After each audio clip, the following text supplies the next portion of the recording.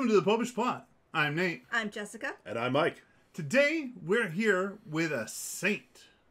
Not just a saint, a viewer-requested saint. That's right. Yes, and I have to say, I'm giving them points for really trying to test us with this. Because for this one, on the first page of Google Answers about it, half of them were not in English. I had to, read through something using my French and then be like, okay, now hit translate. Yeah, that seems right. Okay, that's what it is. That doesn't seem... Do you guys see what we're willing to do for you? I'm pretty sure another saint did not make his clothes, but instead, let him become a monk, but... Nope. Another saint's whole saintliness is based on, I gotta make this guy a blazer. I don't think he made his vestments. I think he invested him, and it Nope, was, Nope. Just made a blazer. All right, who are we talking about? Saint Morand of Cluny. Nice. I'd never heard of him before. No. I presume him. I don't know yet. Clearly, Purdy Do has, and probably just enough to make it worthwhile to put us to work. Morand? All right, so they were born in an unknown year, Nice. but we know about where they were born. Okay. Worms, Germany. But we know when they died, but we're not entirely sure where. Listen, people, you get uncertainty about one or the other. Pick. I hear they've gone for the combo platter. So you can know what It's like physics. You either know what they're doing or where they are. The Heisenberg uncertainty principle is in full effect, even though, yes, we know that's not how Heisenberg works. But that really is sort of the nature of a particle. I mean, you can either know where it is or what it's doing. New heresy just dropped. Saints are like particles. No, not all saints. Just this one. And a lot of other ones we've discussed. It's a central tenet of Nathanism. Anyway, it was in 1115, and it was possibly in, if someone else can... Altkirch. Yes, which is currently in France. It's that area of France that's right by Germany, and it's on the Rhine. Alsace. We do know from some sources he was considered very old when he died, so... Like 40. I'm guessing older than that, given what they said. Yeah. 55. We're not sure, but sometime, probably a very long time before 1115. Yeah. Scripture says 70, 80 if we're strong. And their feast day is June the 3rd. I also saw some sources that suggest that it is June the 4th in France, even though they stated he died on the 3rd. Maybe so I don't know if there's another more popular local saint in there. Yeah, they're doing something big on the 3rd. Huh. Attributes include a habit and a bunch of grapes. Patronage would include wine and grape growers. That explains the attribute. Winemakers. Apparently he's against they were against late frost. I'm assuming it's a he. Yeah, but he was a monk. It's the next thing. He's a priest. Morand is not a very descriptive... you don't know any girls named Morand? Well, I don't know any guys named Morand. He was also called Morando or Morandus. Okay. Fair enough. Against late frosts. Well, I mean, especially if you're involved in winemaking, you definitely don't want a late frost. But is for the parishes of Steinbach, Balschweiler, and Altkirch. It's great. It'd be terrible if he was against them. You know what? I spent my last years of my life. I got a problem with you people, and you people, and you people. Look, for a moment I was about to say that, and I blame it on the punctuation because... Against late frosts. Comma, the parishes of Steinbach, comma, Balschweiler, comma, Altkirch. If I'm ever a saint, I want to be a patron against a particular church. You people... Right out. Again, it's the amount of, hunting to find this information. Almost all the ones are wine, grapes. I like Mike's plan. If only because it should actually get, hopefully, it should actually get the members of that parish to actually pray more. This is a plan to inspire you to holiness. Because if I were truly exhibiting love and justice, I would, as a saint, I would not harbor ill will towards a member of God's body. It's not me, it's you. Exactly, right?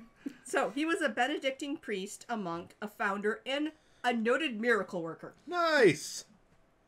So Information on this saint was hard to find. Yep, I went over that already. We're to there.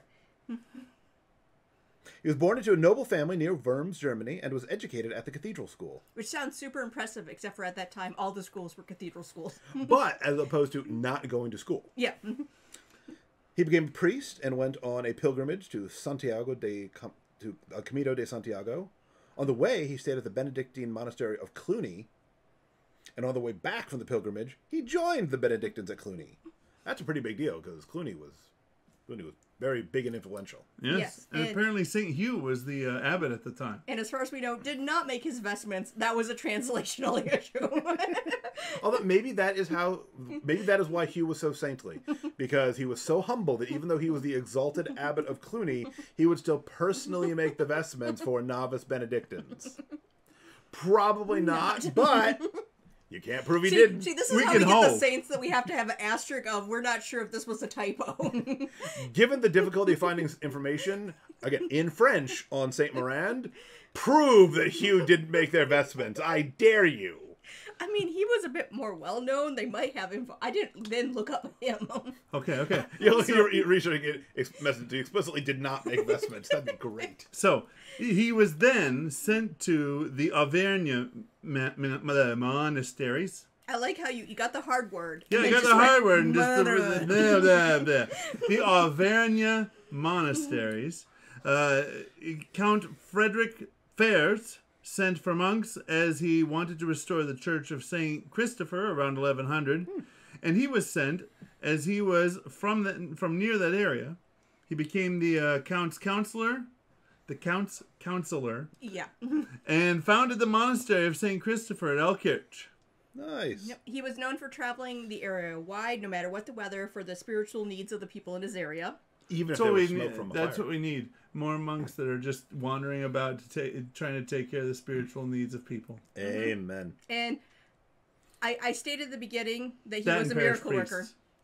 And therefore, I wanted to add some of his miracles, including ending up with the ones of why he's in charge of wine. Nice. Beyond just the fact that it's great. So, right from the top here, cured the sick on numerous occasions.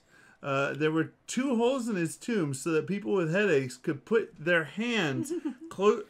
That's just weird. Closer to his body for healing. Not enough that you could touch, as far as I can tell, but just, it's a big stone slab, so they made some little things, so you're like... I'm closer. Yep. See, this much rock blocks any holy action. This much rock does. Holiness is like radiation, and the stone is blocking it, but only to this depth. Only people with headaches, apparently. Stop curing it. Stop the fire by making the sign of the cross. That's impressive. See, now that one really is. I mean, that's up there. You just walk up to a burning house. Boom. That was his go-to because there's another miracle involving similar. Hey, the wind picks up and just. The saints will be the first to tell you they don't do anything. God is the one doing it. St. Morand's like, yep, boom. Yes, he was also known for dealing with various demonic attacks. Largely, the demons were going after him, not that he dealt with a lot of possessed people or anything. Well, again, because he was holy, the demons are trying to take him down because they get him. He was a big prize. But he's doing like karate chops. All right, and now the wine-based miracles. Wine. All right, so I feel bad because I only have my water bottle here. Either on one Lent or for every Lent, he was known to have lived for the whole time eating only one bunch of grapes. I'm going to go with him doing this one-time deal. Yes. I'm going to go with him doing this every Lent. I'm going to go with the bunch of grapes. Was the bunch of grapes like from Numbers 13:23? So he just ate a giant grape each day. He actually put on weight every Lent. It's not as impressive, but it is more comical. I mean, realistically, you just need a bunch of grapes. I mean, one grape a day is very penitential, but theoretically not impossible. I mean, maybe if he fattened up during the off-season. For 40 days. I mean, for 40 days. You would probably not die. You would probably not die. As long as you stay hydrated. You would really be looking forward to that Easter morning Eucharist, though. You would.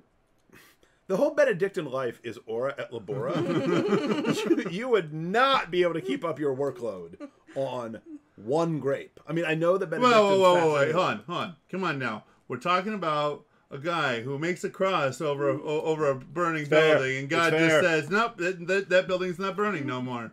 So I'm willing to believe that, Yes, this is why it's put on the miracle list, not just the extreme challenges. They didn't have, here's my one grape, and now I'm doing all my work. They didn't have the TV shows where it's like, you survive this and you get the $1 million. That's fair. He gets something better. He gets heaven. I am willing to believe that if it was every Lent, that in all likelihood after the first one, seeing that he was going to do it again, his brothers went and got together and just kind of tailored his workload. It's like, well, no, he's eating one grape. He cannot go out and plow fields. I will plow his fields. He can take my floor sweeping. That's a fair trade. Or it's like the early chapters of Daniel, where he forgoes all the rich food and eats only vegetables and is in better shape than everyone else. Yeah. So he's eating one grape and he's doing all the plowing. He's lifting cows over his head. It's like a Superman. I mean, that would be a bit more of a miracle, because I don't care what you're eating, unless you're like a professional strongman and it's like, not a full-grown cow. You're not lifting it over your head. Just, the size issues alone. Nope. He's Jurgen Sandow. All right, so his other wine miracle is once he was short of wine and there was a guest there, and of course, the big thing was you have to, take care of your guests. Absolutely. So he made the sign of a cross. Jesus taught us this. You have to have plenty of wine for your guests. He made the sign of a cross over a wine barrel, and it filled with wine. Boom! That is a great miracle. So I don't know if it's better than putting out a fire, but it's awesome. I don't know. Now I'm imagining the combo where he just makes a giant, never-ending thing of wine that washes away the fire. This makes both things, in a way, worse, but... What if God made the one grape bigger after he ate it? So you're saying God multiplied it. So he ate like half a bunch, and then he comes back and, Well, there's that. But there was also my theory was more that it's a grape, right? I mean, anybody would look at that and say that's a normal grape, but he eats it and it gets down into his stomach, and the grape just kind of, or the grape, that's giving his body more grape to digest. Yes, a supernatural caloric intake. Yeah. All right, I like this idea. So, as we have less and less information with these saints, Purdy, the more and more we make up stuff that might possibly, we haven't officially been told, is not true. But for all I know, that's why you're doing it. Especially in France. For all I know, that's why they're doing it. Are they comically giant grapes like huge balloons, or are they Nate's super concentrated grapes? We don't know. We don't know. We may never know. We will one day know. I mean, look, I am certain that there will not be... We get to heaven, and he's like, actually, that was just like a joke the guys made because I ate a lot of grapes for Lent. He would just say, I say this in all Christian charity because I'm a perfected saint. You guys are idiots. I am certain that there will not be any knowledge from which we will be prohibited. However, I do believe that... It'd be great at the general judgment. Everyone's like, oh, that's how he did it. I do have a friend on Catholic Twitter who her first question to God is, who was D.B. Cooper? So, I mean, on the list of, silly questions. Dan Cooper. His name is Dan Cooper. It was none of those, but yes, he went by Dan, and they just called it D.B. I think D.B. is made up of whole cloth. He wrote Dan. I'm just saying. No knowledge that we will be prohibited from. However, I want to believe that in our perfected intellect and will, there will be knowledge to which we will know that which we will no longer seek, because we will realize that compared to everything else is insignificant. Well, the common debate between the virtue of studiousness versus the vice of curiosity. We'll only want to know those things that help us. We won't want to know things just to know them. But again, as I understand the general judgment, everything will be known, and there'll be a lot of oh and a lot of ooh. And we shall finally know who let the dogs out, which was Nate during the break, because the dog was very insistent. So, we have walked a road of increasingly obscure saints. From St. Titus, St. Rufus. Yes, because we had info on those. Yeah. To Saint Ulfia, and now Saint Morand of Cluny. I can't wait to see who's next. Yes. And for all those of you out there who are like, man, it's no fair. They keep talking about, they keep doing stuff for Purdy Do. Look, give us something. Anything. We love viewer requests. We'll be happy to do the episode that you request. Exactly. Especially if it involves comically large grapes. Even if it's ridiculous. Especially if it's ridiculous. Let's be honest. Maybe they'll ask about comically large dogs, and we'll do one about Saint Bernard, so we can note which, saint named Bernard the dog is named after. Clifford. They're like, it's the region that was named after the saint. Clifford, the large red communist dog. Yes. It'll be great. There has to be somewhere in the line a Saint Clifford. It was a or popular enough name at times. There is a Saint Estelle, so why not? Or maybe you're thinking to yourself, man, I'd really love to see them do some obscure saint, but I don't have any obscure saints. That's fine.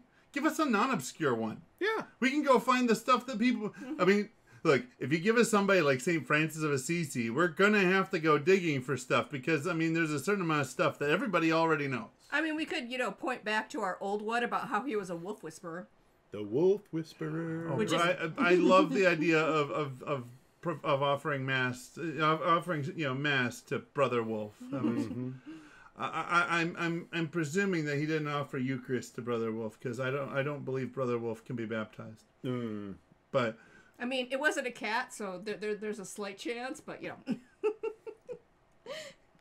So, anyways, go down below to the comment section and give us something. Give us a saint. Maybe it's a not well-known saint. Maybe it is a well-known saint. Maybe just don't make it a made-up saint. Or an aspect of the faith about which you want to know more. Yes, that would be good too. Perhaps you have questions about, I don't know, purgatory, judgment, heaven, or hell. We've done those every year. But I'm just saying. Well, not always purgatory. How did the Bible come to be? How did the Catechism come to be? What do we mean when we say that we're saved? All sorts of things. Give this episode a like, subscribe to our channel, ring the church bell to be notified when your viewer requested episode comes up. And until next time, remember to live your faith. Love your faith. And share that love. I'm waiting for the comment to be like Mary. Not that one. No, not that one. No, not that one. All the Marys. Well, we could do Mary of Clopas. We could do Mary Magdalene. We could do Mary of Bethany. We skip all the Bible Marys and we find some obscure one that's, Well, there's St. Mary MacKillop. There is no shortage of Marys. Yeah. But first...